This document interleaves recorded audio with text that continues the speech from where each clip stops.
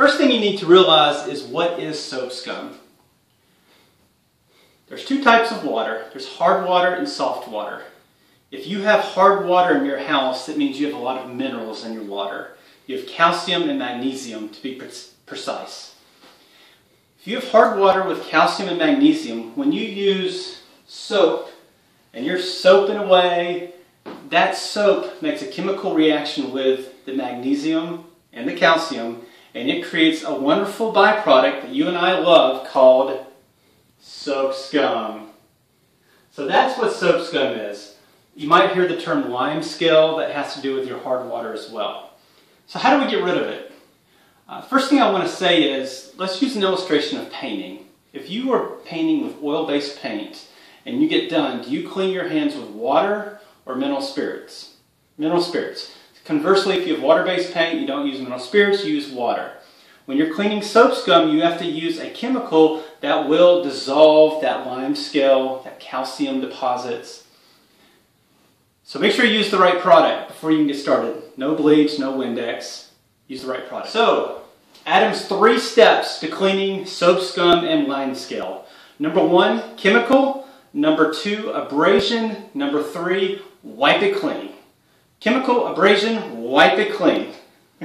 Okay, so let's talk about the chemical. That is, I love to use Zep shower tub and tile cleaner.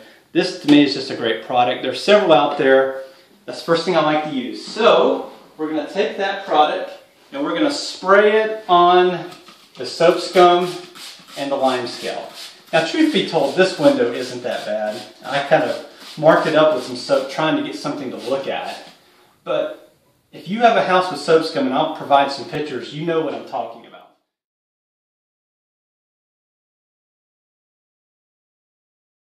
This is going in and starting to dissolve soap scum. Next, we're going to move to abrasion. Okay, abrasion. Scotch-Brite stainless steel pads are fantastic. This to me is a miracle product in the cleaning world. The reason being is you can use it and it doesn't scratch the glass.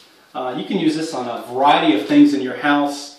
It scratches that scum off, but it doesn't scratch your glass. So, next step, we got the chemical, now the abrasion. I'm going to go through and I'm just going to abrase away all of that soap scum. I'm also working out my arms, creating some strong arm muscles there. Alright. Getting some squats in. Always do your squats. Alright. And we're getting all that abrasion nice and good. If you have really bad soap scum, you may need to do this a couple times. So just beware. Alright. So there's our abrasion. The last step is wipe clean.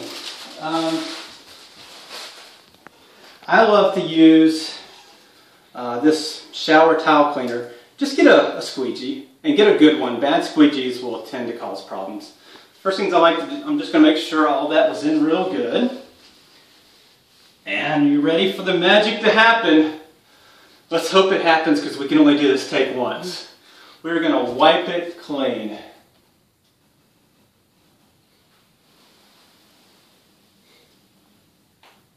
Alright, and you'll notice where we wiped it clean, it looks good.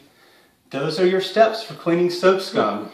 Chemical, use the right chemical, abrasion, and wipe clean. Repeat if necessary, and thanks to my wife, we do need.